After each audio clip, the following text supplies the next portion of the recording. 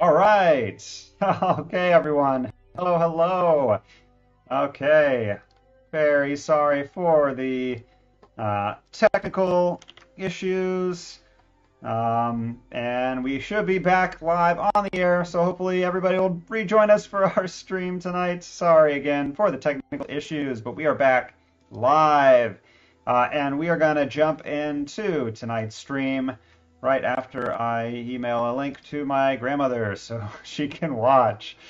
All right, everyone. Okay, great. We're getting people back in. Hopefully our stream holds together, and we're going to jump in. All right. Well, welcome to the real live stream tonight. I am the Planetarium Manager, Patrick Hess, at Union Station, and I'm so glad to see everybody on this lovely March evening. I was starting to think it was going to be springtime, but just like the Midwest always does, it pulls the rug out from under us, and it is a chilly March day. But hopefully where you're at is a lot more comfortable. Just making sure. Yep. All right. Awesome. We are still live. Okay. I'm pulling up my comments sheet here. So thank you all for tuning in tonight. Sorry again for the technical difficulties. But welcome to tonight's What's Up live stream. We're going to be covering a number of different topics, all about what is going on in space and our night sky. We're going to start with the star tour, looking at what's coming up in our spring night skies. And then we are going to dive a little bit into what's been going on in the world of space exploration and astronomy discoveries. We'll touch on some good news tidbits that have popped up over the past month. So just for anyone who's tuned in late, I am your planetarium manager, Patrick Hess, and my title card is not popping up, but you'll have to take my word for it. And I want to thank our supporting sponsor, MRI Global, for keeping these live streams going and supporting us through any technical details that may pop up. And we are going to jump into tonight's stream. This is our 80th live stream. Can you believe it? Thank you all for tuning in. For our first-time watchers, welcome. So glad you're joining us. You can find all of our past live streams, all 79 of them, at youtube.com/kcplanetarium. I've got curated playlists of all the cool deep dive topics we covered, all sorts of things. You'll have to check that out for sure. And for our long-time watchers, thanks for supporting us for the past 2 years. We are just about at our second anniversary. Can you believe it? And this is a live stream. It is 6 p.m. on March 7th. So if you're watching live, let us know in the comments. I've already seeing some people tuning in the comments section. We've got one of our longtime watchers. I recognize this person. And yo, what's up, Patrick? And I gotta ask because I want to make sure I'm getting your name right. Is it Trace? Because I know you've been watching for a long time. If it's Trace, let me know. If it's not, let me know as well, and I'll be sure to get that right. But thank you for watching, even if I've messed up your name all those times. Judy's tuning in, saying great. I'm glad you stuck with us through the technical difficulties, Judy. Thanks for watching. We've got Smarl saying hello from South Carolina. Thank you so much for watching. RY says, hey, from Kansas, with a couple Kansas-themed emojis. Oh, wow, you really went to town there with the ruby slipper and a deer, I guess, and a rainbow. Love rainbows. We've got Ruth tuning in, saying, Jamie and Ruth say, hey, looking forward to the program. Thanks for watching, Ruth and Jamie. So glad you're watching tonight. Everybody chime in with any comments or questions you have throughout the stream, and let us know where you're watching from. That's always a good time as well. Like Stephen, who's tuning in from St. Joe. Thanks for watching tonight, Stephen. All right, so we hopefully will stay steady with our technical details and issues that we've had before. Keep the comments coming, everyone, but we're going to jump in. And as I mentioned, we're coming up on our second anniversary next month. We'll definitely celebrate that as we roll around. We've had over 315,000 views on our live streams for the past 2 years, which is incredible. And I'm so thankful for all the support you've provided over the past 24 months. Stay tuned for exciting plans as we continue to move forward. For now, we're going to keep our monthly streams going because we've got a lot of people watching and enjoying. Like Paul saying hi again. We're so happy to see you again. Thanks for watching, Paul. So glad you're tuning in again. And then Trace, yes, that is how to say your name. Perfect. Well, I'm so glad I didn't mess that up. Well, thanks so much for watching, Trace. Hannah saying, Hannah and Olivia are watching from Olathe. Thanks for tuning in, guys. Misty says hello, and Eric says howdy from New Smyrna Beach, Florida. Thanks for watching, Eric, and I sure wish I was in Florida with you. Emily's watching as well, says happy 80th show. Thanks so much, Emily. Glad you're tuning in. And we've got Chapri saying, hey, from Kansas. Keep the comments coming. We'll put a pin in these, and we will jump right in. And got a couple of little announcements about the Planetarium. Planetarium is open to the public right now 6 days a week, closed on Mondays for maintenance. And don't forget to check out our new projectors installed last fall. They are laser projectors with amazing brightness and clarity. So if you've come to the Planetarium in the past but haven't been recently, definitely come and stop by. Exciting, though, our sister theater, the Extreme Screen Theater, has just upgraded its projectors as well. It's jumping on the laser bandwagon, so check out the Extreme Screen Theater, which is a really, really cool IMAX theater. It is a very tall theater. In fact, there's how big is the Extreme Screen Theater? I wanted to bring up a little bit of math. Because the Extreme Screen Theater is 80 feet by 53 feet. That's 5 stories tall. What's that surface area? Well, we can do a little math, and that is 4,240 square feet for that giant screen. If you were wondering, this is Math Corner. Hope you guys are okay derailing things a bit into some math, but you may wonder how big the surface area of the planetarium is. Well, the planetarium is a big dome. It's not a full dome. It's actually truncated, so it's 167 degrees, and so there's a bit of an angle from where the center of the sphere would be. And there's a fancy formula to calculate that, and I've taken the liberty of done some math for you. First, we need to figure out how tall the dome is, and we need that angle up to the edge of the dome, which we call the spring line. That's an architectural term. The radius is 30 feet. That is the radius of the sphere of our dome. We can do a little trigonometry to calculate the height from the edge of the spring line up to the top of the dome. And doing the math, that's 26.6 feet from the bottom of the planetarium dome to the top. So if you plug that into our formula, with a little pi thrown in for good measure, we find that the planetarium has a surface area of, interesting, 5,014 feet.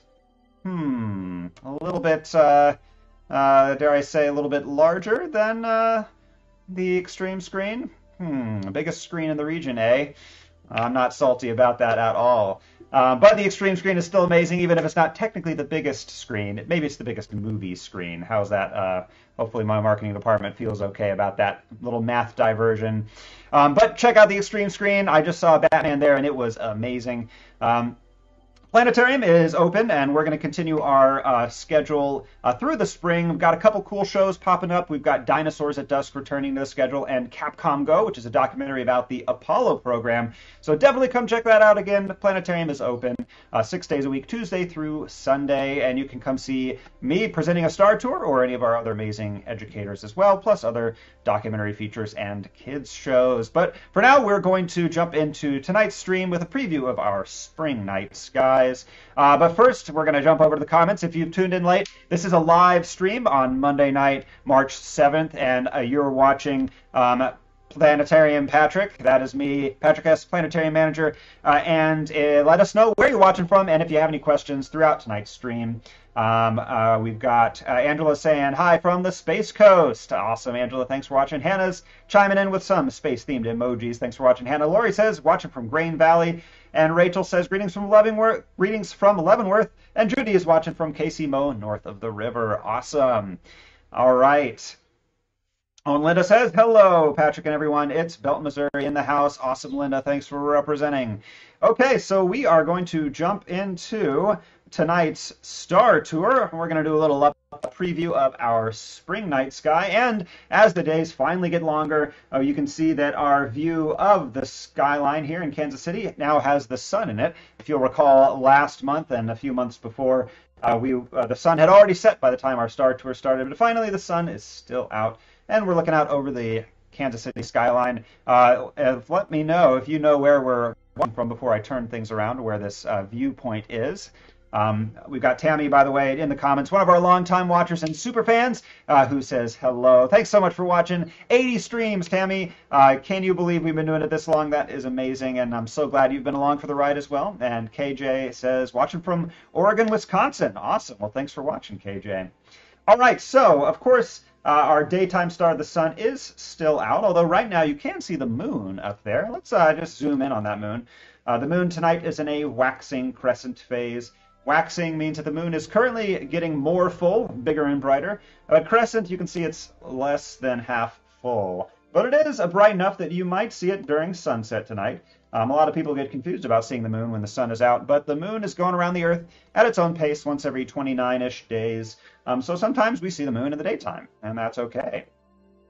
Eric is asking, when will you rework the Star Tour for the spring? That's a great question, Eric. So tonight's live stream, we're going to do a little preview of the spring night sky. But if you want to come to the planetarium and see an even cooler view of our night sky, you can stop by any time, and it's always different because the night sky is constantly changing. But if you come back every 2 or 3 months, you'll see a big difference in the view of the night sky with different objects and constellations. So we're going to fast forward a little bit here to get rid of that sun and bring out some stars. And there we go. So the sun has set. And we're going to spend our star tour at about 7:30 p.m. tonight. That'll be about an hour after sunset. And we'll be able to see the stars a little bit better. By the way, Misty's saying, hi, Patrick. Are you the manager of the planetarium? I am, Misty. I manage the programs and technology in the planetarium, and I get the pleasure of leading a small group of the Science City team on giving star tours and things like that. So when you come to the planetarium, you'll see a number of amazing educators in addition to myself presenting tours. And Michelle is also saying howdy from Liberty, Missouri. Thanks for watching, Michelle. All right, so facing towards the north, we can see a few familiar patterns. I don't think I've mentioned these in a little while, so we'll start with these. But we've got the dippers, the Big Dipper and the Little Dipper, these bright spoon shapes you can see in the northern sky all year long. Right now in the springtime, they're kind of towards the horizon. And these two constellations belong to a set of, these two patterns, rather. So the dippers are not official constellations, but the constellations that use these stars are, want to just see this one. Nope. We're having all sorts of technical difficulties. Yep. No. There we go. That's what I wanted. All right. So the dippers here, you can see the Big Dipper shape and the Little Dipper. They are part of two constellations called Ursa Major and Ursa Minor. And again, we can see these year-round, but they are a familiar sight and a good starting point since they are so familiar. But these two patterns are most notable in mythology for a story in Roman mythology. The story goes that Jupiter, who was the king of the Roman gods, fell in love with a mortal woman named Callisto. And when Jupiter's goddess wife Juno found out about his love, she became very jealous, so she turned beautiful Callisto into a bear so that she'd no longer attract Jupiter. Later on, Callisto's son Arcas was hunting in the forest and found his mother and almost accidentally shot her with his bow, but at the last second, to save her, Jupiter turned Arcas into a bear as well, and then he grabbed them both by the tails and threw them into the stars so they'd be safe together forever. And he threw them with such force that their tails stretched out. That's why the bears have long tails. All right, so we are going to move over. Setting in the west in the springtime, we have a pair of constellations. This one looks like a bright W shape, and next to it is sort of a house-shaped constellation. This is Cassiopeia, and the house shape is Cepheus. Cepheus and Cassiopeia were the king and queen of an ancient African nation. They're famous because Cassiopeia was very beautiful. As you can see, she's looking at herself in the mirror there, but she was also very vain. She liked to look at herself in the mirror a little bit too much. And one day, Cassiopeia boasted that she was more beautiful than the daughters of Poseidon, the god of the sea. And when Poseidon heard about that, he was very unhappy. So he cursed their land with years of flooding, which washed away many of their crops and sent their kingdom into a terrible famine. And in order to appease the god Poseidon, Cepheus and Cassiopeia tied their daughter Andromeda to some rocks by the ocean so Andromeda could be eaten by Cetus, a giant sea monster, and one of Poseidon's other children. Luckily for Andromeda, though, she was rescued by the great hero Perseus. We've got Linda chiming in the comments asking, what is the star that is out before the sun in the east?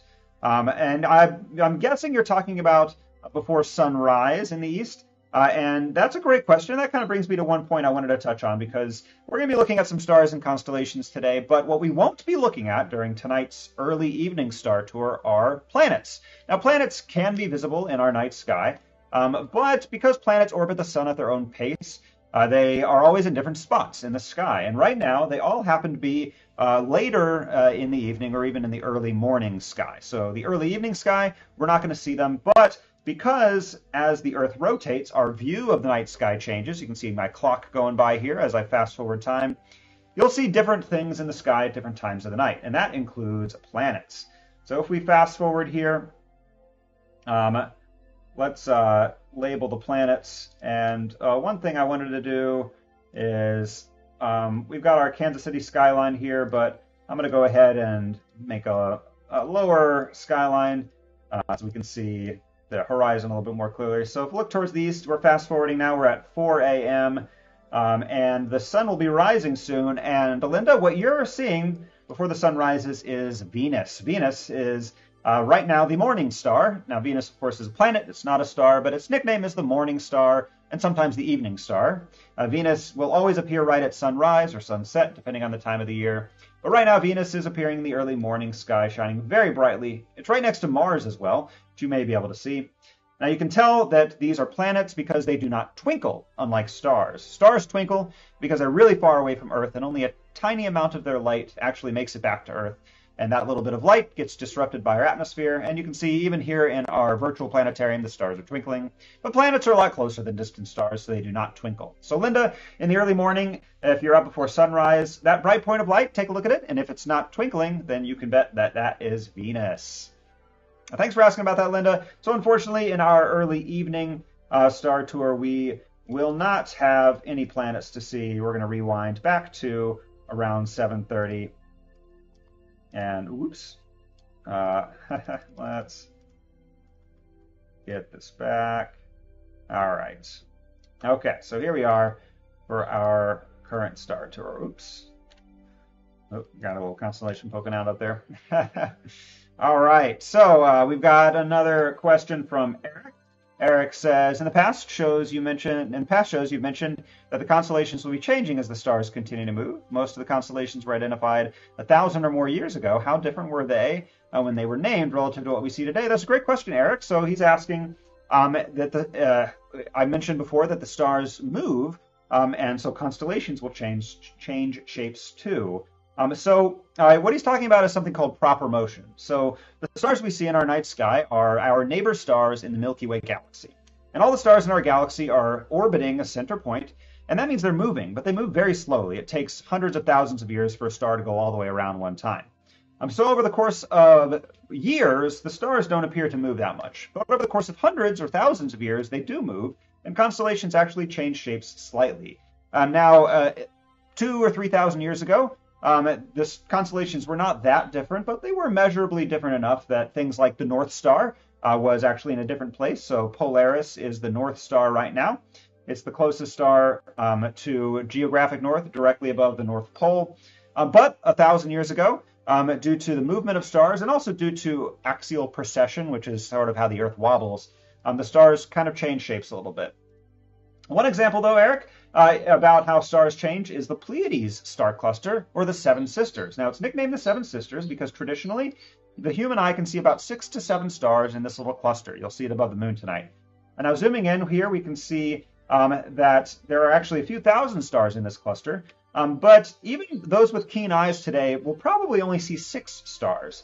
But back when this star cluster got its nickname, these stars were actually slightly in a different place. They were actually, these 2 stars were far enough away that they looked like they were, they were more, you could see that they were separate more than they are today. So I'm trying to find a little animation showing us, I saw an animation recently of this, but the stars in the Pleiades cluster are moving slightly, changing positions, and so thousands of years ago they were quite a bit different, and that's why, although the Pleiades cluster is nicknamed the Seven Sisters, it's much harder to see the 7 distinct stars in today's night sky. But that's a really great question, Eric. Thanks you for asking. Misty is asking, what time will Ursa Major and Ursa Minor be out? That's another good question, Misty. So going back over to the north, we can see Ursa Major and Ursa Minor, or the Big Dipper and Little Dipper. Now, Misty, that is a great question because the answer is that they will always be out, at least here in Kansas City. So if we fast forward time again, you can see that as the Earth rotates around its axis, the stars appear to rotate around us. Now they're rotating around a single point, that's the North Star, because the North Star is directly above the North Pole. But you can see there's a region of the sky that will always be up. So these stars, like the stars in Cassiopeia and the stars in the Dippers, will always be above the horizon here in Kansas City. And that's because they are what we call circumpolar.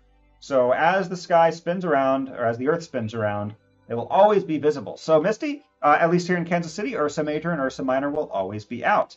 Now, if you're in a different part of the world, further south, that is to say, they may not be out all the time. That's because the further south you go, the North Star will be lower in the sky. And as you can imagine, if the North Star is lower, then the Dippers and Ursa Major and Ursa Minor might be setting and actually dipping out of sight. But they don't dip out of sight here in Kansas City. Smarl's asking, or saying that their 6-year-old Sage is asking if you know about sunspots. Sage, I love talking about sunspots. We don't have time to dive in too deep, although I did do a show all about stars quite a long time ago, and you can find that on youtube.com/kcplanetarium. But sunspots are regions on the sun that are really magnetically active. They're kind of like storms on the sun, and they look like spots because they're a little bit cooler. But what's actually going on is that there's a lot of energy being pulled out of those spots. And although we can't see it in different wavelengths of light, there are huge eruptions of energy coming from those spots because of the magnetic field. So sunspots are super cool. And if you have proper eyeglasses, you can get really cheap solar sunglasses that let you see things like eclipses. You can also see sunspots occasionally. And the sun also has seasons of weather. About every 12 years or so, it cycles between periods of higher activity and lower activity. So right now, there aren't too many sunspots, but there will be more sunspots over the next few years. But Sage, thanks for asking about that. All right, we're going to move right along, and I'm just going to briefly mention Orion the Hunter. It is our brightest constellation in the sky and one of the most vibrant patterns in our winter skies.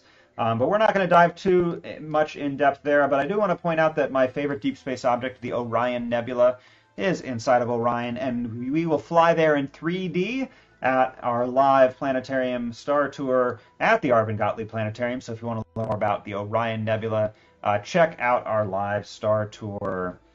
Now, what are some other things I wanted to touch on? I wanted to go over here to the east. There's a constellation called Leo that's starting to pop up in our spring skies. You can find it by looking for this. You can find it by looking for this pattern that looks like a backwards question mark or a coat hanger hook. This is like Leo's head or his mane. And there's his body and front paws and his tail. There is Leo the lion. So Leo has a star at the end of its tail named Denebola. That means tail of the lion in Arabic. And Denebola is the first star of the spring triangle. So the spring triangle is an asterism, an unofficial star pattern that tells us that spring is approaching. Now, I'm not sure. Let's see. Do I have the spring triangle on here? I don't believe so. That is okay. But the Denebola is the first star of the spring triangle, and if I fast forward a little bit here later in the evening, we'll see the other stars of the spring triangle. And those stars are Denebola with Leo, Arcturus with Boötes, and Spica with Virgo. And they form three bright stars that make a nice big triangle. And so as these stars rise earlier and earlier, we can tell that spring is approaching. And ancient people used to use this pattern to help them determine the changing seasons. So as soon as you see all three stars with the spring triangle up, that will tell you that spring is here. And we're not quite there yet. They will be rising after about 10 o'clock tonight. But after sunset, closer to 7:30, they have not quite yet risen, but they're almost there. Checking into the comments, looks like Sage says, so cool, and we will check out the YouTube channel. Awesome. Oh, well, thank you so much for asking that amazing question, Sage. And I hope you enjoy the rest of tonight's stream. Casey says it was my daughter's 5th birthday this weekend, and for her birthday, she wanted to go to the planetarium. So we came and we saw a Magic Treehouse show. Can we get a shout out for Sophia's 5th birthday? Absolutely, Sophia. Happy birthday. I hope it was out of this world, and I hope you enjoyed Magic Treehouse. So glad you came to the planetarium and wanted to share your birthday with us. And Sophia, I hope you have a wonderful week, and thanks so much for watching tonight. And Misty says, I heard that when where Earth's axis will tilt, the North Star will move, and Vega will be in the North Star's place. Is that true? Misty, that is absolutely true. So as the Earth wobbles around every about 20,000 years or so, the North Pole points at different places, and in about 12,000 years, the North Pole will be pointing towards the star Vega, and Vega will be the North Star for future humans, assuming we're around by then. All right, so now I've got a little mini deep dive planned today because one of my favorite deep space objects is inside of Leo. It's kind of behind Leo's back, actually. Now it's so distant that we can't even see it in our virtual planetarium here. We're going to have to use the Hubble Space Telescope to see it. And we can do that right now. Watch this. Woo, there's the Hubble. And we just zoomed in on this space behind Leo's back. And what we're looking at is the cosmic horseshoe. Now this curved shape right here is the cosmic horseshoe. And now to give you some context about this picture, we are so zoomed in that this bright dot here with this cross is the only star in this picture. Everything else you see is an entire galaxy, each containing billions of its own stars. So we're so zoomed in, but we can still see thousands of galaxies. Now the cosmic horseshoe is this blue streak here. And what this actually is a spiral galaxy, just like the Milky Way galaxy.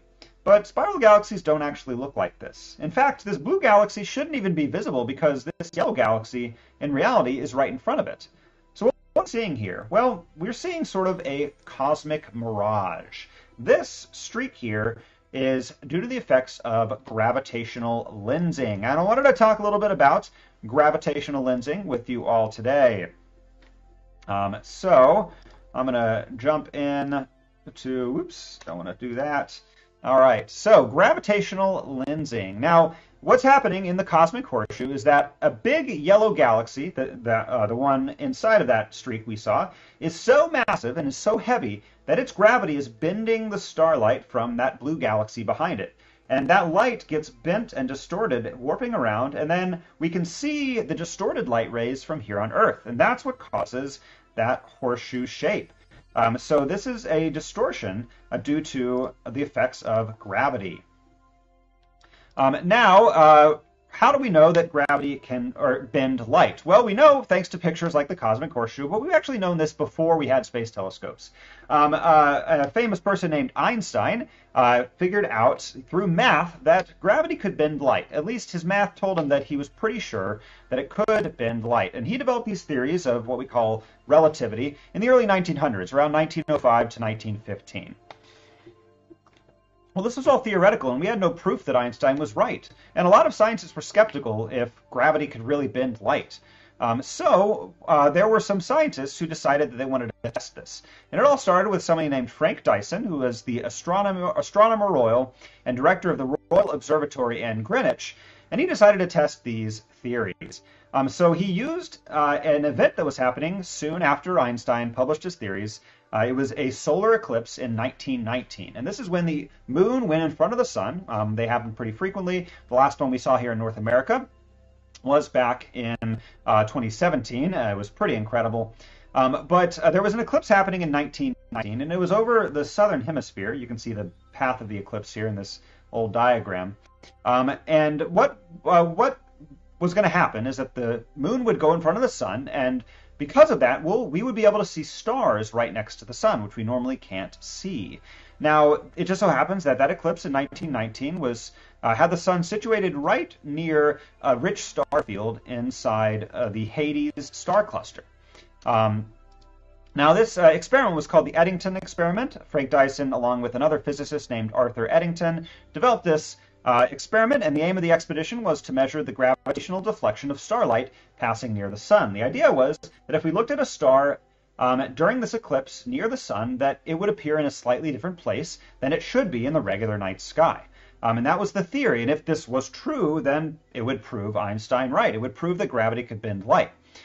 So this total solar eclipse was on the 29th of May, 1919, and there were two expeditions, one to the western African island of Principe, and the other to the Brazilian town of Sobral. They wanted to test this in two different places to verify their theory. Now they did that. They took photographs of that. This is a picture of the Brazilian photographic instruments. Pretty amazing that they could do this all the way back in 1919. And they did capture photographs. This is the real photograph of this eclipse back then. And they presented their results to the Royal Society of London. And after some deliberation, the results were accepted. And basically what they found was that Einstein was right. The stars that appeared next to the sun during that eclipse were in a slightly different place than they should have been. And Einstein actually did the math to calculate this, and the math was pretty much spot on. And it was pretty famous, and there was widespread newspaper coverage all over the world. This is the article from the New York Times at the time, lights all askew in the heavens. I just love how crazy headlines were back then. And then Arthur Eddington even made a little limerick at a Royal Society dinner about it, which was kind of fun. But pretty cool that all the way back in 1919, we could photograph this same effect, gravitational lensing. And of course, today with technology like the Hubble Space Telescope, we can see that effect even more clearly in objects like the cosmic horseshoe, and there are many other examples of gravitational lensing. Today, gravitational lensing is a tool as well. Scientists and astronomers who look for exoplanets, planets that are around other stars, they use a technique called gravitational microlensing to actually detect the existence of planets around stars by looking at slight perturbations in light fields due to that gravitational effect. Again, this is called gravitational microlensing, and it's used to detect exoplanets. So that was my mini deep dive for today, and I'm going to smile for the camera and make a crazy face for my thumbnail, and we are going to continue tonight's stream. All right, everyone. How's everybody feeling? Are we still watching? Hopefully, we've still got people tuning in. Remember, this is a live stream, so if you're watching, let us know where you're watching from in the comments, and if you have any questions. We had some amazing questions earlier. Linda says, what's the latest news on Betelgeuse? And where do we look for it? Also, happy birthday, Sophia, Linda says. Linda was asking about the star Betelgeuse. Betelgeuse is the bright red star in the upper left-hand corner of Orion. And as far as the news, at the very beginning of our live streams 2 years ago, Betelgeuse was getting dimmer, and some scientists thought that it may be going supernova, but it got a lot brighter, and now it's been pretty stable in its brightness, so we think that maybe it was a dust cloud or something that went in front of it, and that's why it got dim. So the latest news is that Betelgeuse is still there, Linda, still shining brightly, and uh-oh, did I say Betelgeuse 3 times? Donna says hi from St. Louis, and Lance says, winter's not my favorite, but I love to see the constellation Orion arriving with the season. Lance, I share your sentiment exactly, actually. Winter is my favorite stargazing season, and it is my least favorite weather season. I'm a summer person for sure, but Orion is my favorite constellation, and the Orion Nebula is one of the things I love looking at the most through a telescope. So, yeah, unfortunately, just have to deal with it. All right, everybody. So we are going to wrap up our tour by talking about some astronomy news updates. So stay tuned and don't turn that dial. Don't touch that dial, because we are going to start out with everyone's favorite segment, Web Watch. What's going on with the James Webb Space Telescope? And what is going on is a lot of cool stuff. In fact, the past month has been a lot of really exciting updates for the Webb Space Telescope. There are a lot of big milestones that have been hit over the past month. Sorry, I'm spacing out because I just realized I'm not recording tonight's stream. That's okay. We'll pull the VOD from Facebook. Whoops. No worries. All right. So James Webb Space Telescope. Last month, Webb opened its wings, so to speak, opening its primary mirror. And this month, it opens its eyes. It's a very poetic thing that scientists said about it. So far, the James Webb Space Telescope has been aligning on the star HD 84406, which we can find using Stellarium, maybe. Let's see. I believe we have a search function somewhere. Let's see. We've got HD 84406, and ooh, there it is. Oh, it's been aligning on that star in Ursa Major. So the Webb Space Telescope is right now pointing at this star, sort of in the shoulder of the Bear. It's a very faint and dim star, apparently, because I can't even see it. In Stellarium. Hello? Is there a star there? Well, it's apparently there, but we can hardly see it. But the James Webb Space Telescope can see it, and it's been starting to take pictures. Now, this is a selfie that this Webb Space Telescope captured using its near-infrared camera, known as NIRCam. This tool was chosen owing to its wide field of view, and because it's capable of working at higher temperatures than Webb's other instruments, which are still cooling down. And early signs are that everything is working pretty well with the Webb Space Telescope, with all the pieces. So it did take that selfie of its mirrors. But more interestingly, the Webb telescope has been aligning. So this is this initial alignment mosaic. So the mirrors were a little bit wobbly and out of alignment, although scientists say that they looked pretty good, considering all the effects that the launch had on the Webb Space Telescope. These are the different mirror segments out of the 18 hexagonal mirrors, and kind of where they're pointing. So they're all sort of wonky and out of the way, but we needed to identify them first of all. This happened back in February 11th. I took this initial alignment picture, and there's that selfie. And so on February 18th, it had already calibrated the mirrors to match the array. So this is the next picture taken on February 18th. This was a process called segment image identification. The dots are oriented in a hexagonal formation, and the team completed this, which basically they correct large position errors, sort of like giving each mirror a pair of glasses. And so after this, they need to stack up all of these images together, and by February 25th, that stacking was successful. So here is that the initial alignment, and then when they were all stacked together, it was just one star. Now, the star is still a little blurry and out of focus, but the ultimate goal is to get the mirrors to match each other to about 50 nanometers, or 50 billionths of a meter. So there's a lot of accuracy involved with this, and there's still a little bit of time left to finish getting everything aligned. So basically, the image stacking put all the light from a star in one place, but each of the mirror segments are still acting like 18 small telescopes rather than one big one. So the segments now need to be lined up with each other with an accuracy smaller than the wavelength of the light that they're capturing.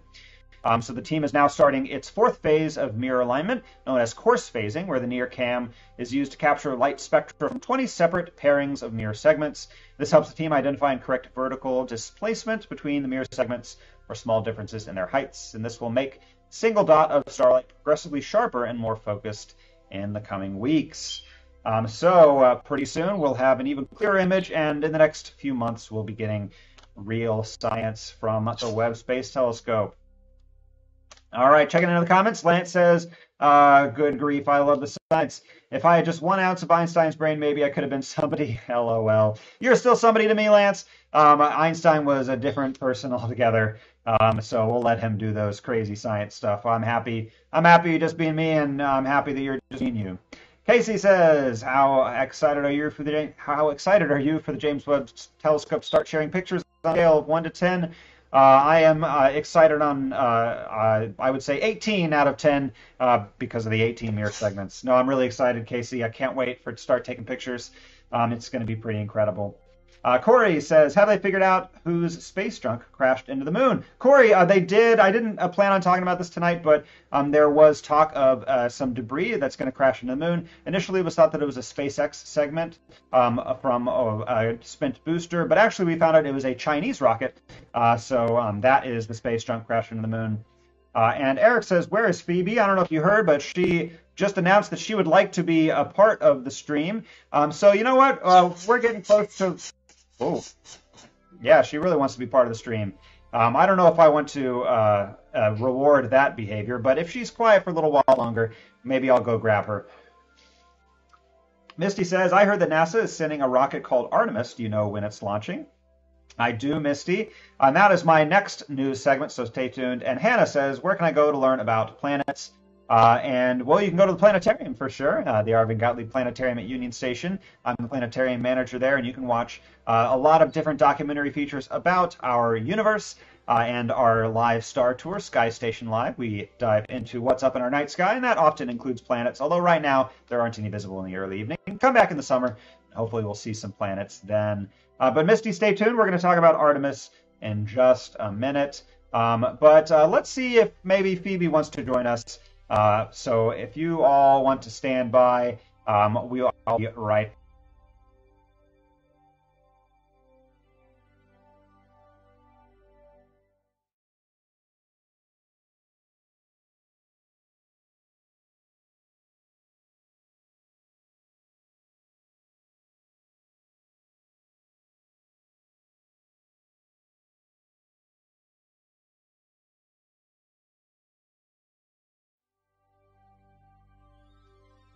All right, we are back, everyone. We've got Phoebe here, who is tuning in for tonight's stream. Let's see if that's not right. There we go. Oh, that's all right. You're going to be a little overblown, Phoebe. That's okay. Say hello, Phoebe. Give me kisses. Good bird. All right, Phoebe's going to tune in for the wrapping up our stream. A couple more news pieces to check out.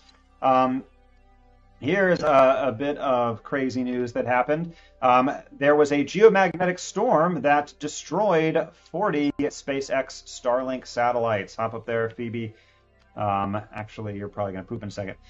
So here is a little video showing these satellites exploding.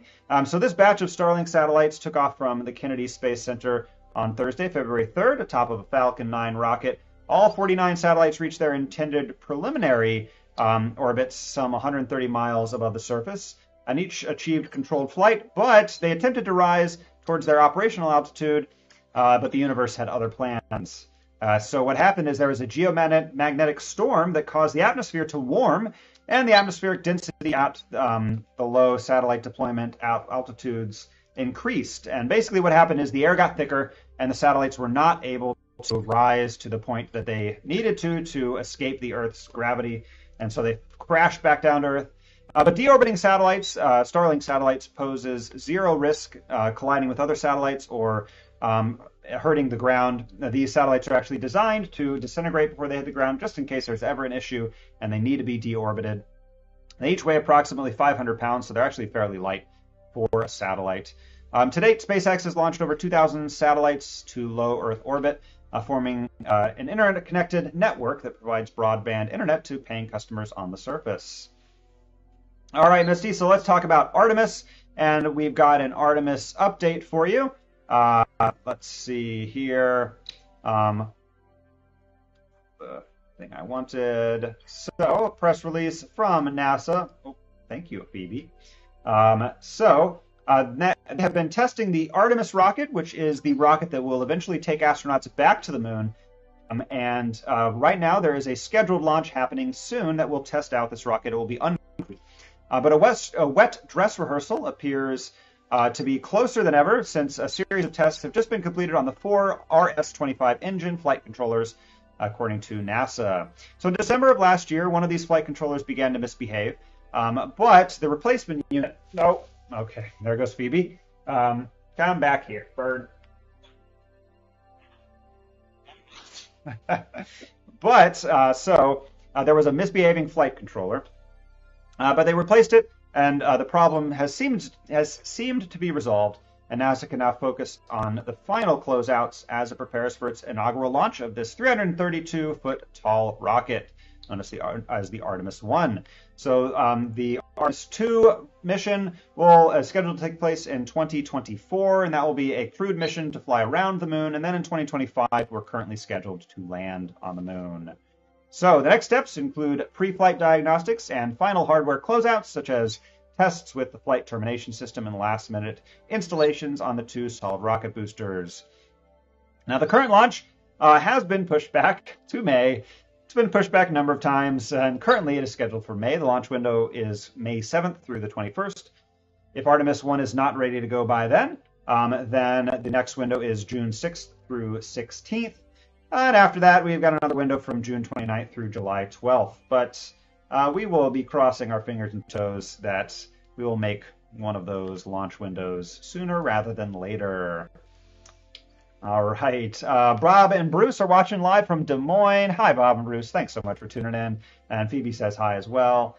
And Emily says, fun fact, Einstein had ADHD. That is a good fact, Emily. That's really interesting. So there you go. A little bit of solidarity for anybody out there who shares that with Einstein. Einstein is a pretty smart guy and did some pretty amazing things. Hannah says, hello, Phoebe. Misty says, hi, Phoebe. Hi, Phoebe. Can you say hi? Phoebe, can you say... Ooh, she's getting very blown out. Let's lower the brightness. Phoebe, can you say scratch? Scratch. Phoebe, can you say scratch? Oh, she almost did it. Scratch. Scratch. Come on. Scratch. Scratch. Of course, she's not going to perform. Maybe if we do her trick. Phoebe, scratch. Scratch. Scratch. You done like that. Okay, Phoebe, okay. All right. Well, Phoebe says hi, everybody. Nancy says, your favorite place to watch meteor showers from the KC area, other than the Powell Observatory. Nancy, let's see. I've got a couple favorite places, actually. And let's see if I can pull them up. Let's see. Where are my places? Your places. Here we go. Dark sky.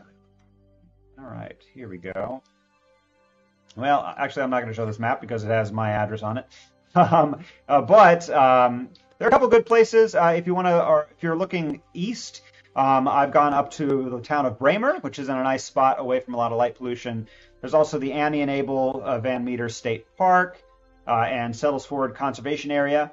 On the Kansas side, I often go down to close to Eureka, Kansas, and that's a pretty good spot, far away from a lot of light pollution. So a couple good places nearby. I would also just encourage you to look for a light pollution map, a dark sky map.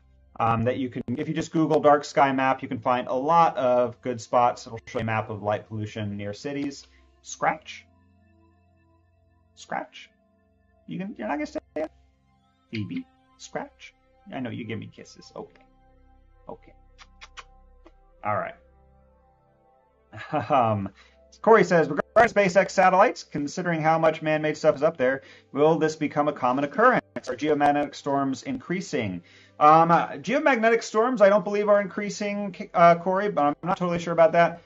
Those are just due to regular sort of convection activity inside the Earth's core. And although humans are doing a lot of things to affect things on the Earth, like our atmosphere, so far we are not able to affect things happening within the Earth's core. Never say never. I'm sure we'll figure out a way. Taylor says, oh my gosh, I didn't know you were broadcasting today. Never got a notification. Sorry, Taylor, we were having some technical difficulties. But don't worry, we'll have a recording of our stream up for you to rewatch, hopefully in decent quality. Maybe Facebook will let me download a higher quality version, but hopefully not. I forgot to record before. But don't worry, Taylor, we will have something for you to watch for sure. All right, and let's see. I'm going to finish things out with, a couple little last second items. It was Perseverance 1-year anniversary of landing on the red planet on Mars. It landed on February 18th last year. We did a whole live stream special about it. Go to youtube.com/KC Planetarium to watch that if you want to relive that excitement, where we followed along with that exciting landing. An update about Perseverance. There is a rock currently stuck in the wheel of Perseverance. This picture was taken on February 25th. This stone is now apparently a stubborn fixture in the $2.2 billion rover. No one knows when the rock managed to hop aboard, but it appears to be a cosmetic annoyance, so hopefully it won't affect the rover's progress. The rover's wheels are designed to deal with rocks that get stuck in them. But nonetheless, there is a hitchhiker on the Perseverance Mars rover. Speaking of Mars rovers, a bit of unfortunate news, but the European Space Agency has issued a statement saying that the ExoMars rover is unlikely to launch in 2022 as it was originally planned. This is due to ongoing things that are happening over in the Eastern European region. So again, that rover was originally a joint operation between the European Space Agency and Russia, but they're not planning on doing that anytime soon. This rover was intended to search for organic molecules or even signs of life on the red planet. It is expected to launch this fall and land on Mars sometime in 2023, where it would have joined NASA's 2 rovers and another rover launched by China already operating on the planet. But unfortunately, the recent military action by Russia and the ensuing international sanctions have now made this timeline a pipe dream. So just a couple recaps, and the final thing I'll say about that. So the situation with Ukraine. People may be wondering what's happening aboard the International Space Station, since there are astronauts, American astronauts and Russian cosmonauts aboard there. But NASA's made it clear that the science will continue aboard the International Space Stations, and the astronauts and cosmonauts will continue to cooperate with each other. There has been a lot of propaganda out from Russia about breaking apart or even destroying the International Space Station, but these are all intimidation tactics, and the ISS will continue to soldier on up there, so don't worry about that. And I just kind of wanted to, I brought this up a few times, but it's one of my favorite things to talk about, and that is the pale blue dot. This is a picture of the Earth taken by the Voyager space probe just minutes before the Voyager 1's cameras were intentionally powered off to conserve power. This picture was taken on February 14th, 1990, just before I was born. And this is a picture of the Earth from billions of miles away, just a tiny pale dot suspended in a sunbeam. And Carl Sagan, who was a famous astronomer and cosmologist and science communicator, had some things to say about the pale blue dot. And I wanted to close out on that, so let me just touch in the comments but first, before I do that, Paul says, talking about Phoebe, Phoebe not saying scratch, you have to feed me first. That is true. In fact, she's snacking on some treats right now. We'll get her to say scratch another time. Taylor says, do you have an Instagram or Twitter? Taylor, we don't really. That is social media that we have not jumped on yet, but hopefully sometime soon we will. Union Station does have both of those accounts, and Science City as well, so check those out. Science City, we've been posting a lot more on there, and maybe we'll post some planetarium content. But we do have a Facebook page, planetarium.com, or facebook.com/KCPlanetarium, and our YouTube channel, youtube.com/KCPlanetarium. And one last question from Misty. With all the space junk crashing into the Earth and Moon, with all the countries making spacecraft and satellites, will Earth ever have a big piece of space junk? There is a decent amount of space junk up there, Misty, but luckily we are tracking a lot of the big pieces that we could be worried about. So hopefully that won't be a problem, and there are efforts underway to clean up some of the space junk too. So stay tuned for that. But anyway, I just wanted to end on just a few words that Carl Sagan shared about this picture of the Earth. So again, this picture of the Earth from a billion miles away from the Voyager space probe. And Carl says, quote, look at that dot. That's here. That's home. That's us. On it, everyone you love, everyone you know, everyone you've ever heard of, every human being who ever was, lived out their lives. The aggregate of our joy and suffering, thousands of confident religions, ideologies, and economic doctrines, every hunter and forager, every hero and coward, every creator and destroyer of civilization, every king and peasant, every young couple in love, every mother and father, hopeful child, inventor and explorer, every teacher of morals, every corrupt politician, every superstar, every supreme leader, every saint and sinner in the history of our species lived there, on a mote of dust suspended in a sunbeam. The Earth is a very small stage in a vast cosmic arena. Think of the rivers of blood spilled by all those generals and emperors, so that, in glory and triumph, they could become the momentary masters of a fraction of a dot. Think of the endless cruelties visited by the inhabitants of one corner of this pixel on the scarcely distinguishable inhabitant of some other corner.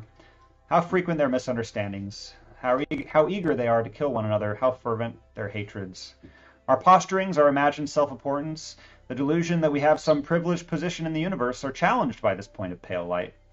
Our planet is a lonely speck in the great enveloping cosmic dark. In our obscurity, in all this vastness, there's no hint that help will come from elsewhere to save us from ourselves. The Earth is the only world known so far to harbor life. There's nowhere else, at least in the near future, to which our species could migrate. Visit? Sure. Settle? Not yet. Like it or not, for this moment, the Earth is where we make our stand. It's been said that astronomy is a humbling and character-building experience. There's perhaps no better demonstration of the folly of human conceits than this distant image of our tiny world. To me, it underscores our responsibility to deal more kindly with one another, and to preserve and cherish the pale blue dot, the only home we've ever known. That's Carl Sagan reflecting on this picture of the Earth from a billion miles away. Well, everyone, we're going to wrap up tonight's stream. Hannah is asking how much does it cost to go to the planetarium. Hannah, tickets are $8. You get free passes with the Union Station membership as well.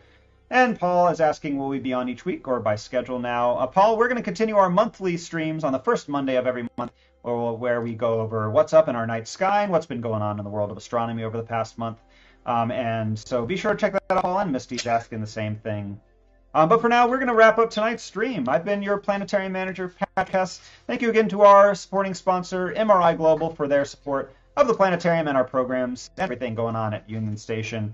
And thank you all for watching. Be sure to check out recordings of our other streams at youtube.com/KCPlanetarium. If you're watching on the Union Station Facebook page, head over to facebook.com/KCPlanetarium and be sure to like and subscribe to the Planetarium there. Angela says, thank you, Patrick. Thank you, Angela. And thank you to everyone else who watched tonight. Hope you enjoyed tonight's stream, and I hope you all have a wonderful rest of the month. Casey says Sophia was elated that you said happy birthday. Well, happy birthday again, Sophia. Thanks, Patrick, Union Station, and thank you, Casey, and to all of our watchers. We will see you next time. Bye, everybody. Bye, Misty. Thanks for watching. Bye, everybody. And Nancy as well. Thank you all. Thank you so much for all of your support. Thank you, thank you, thank you. Good night, everybody.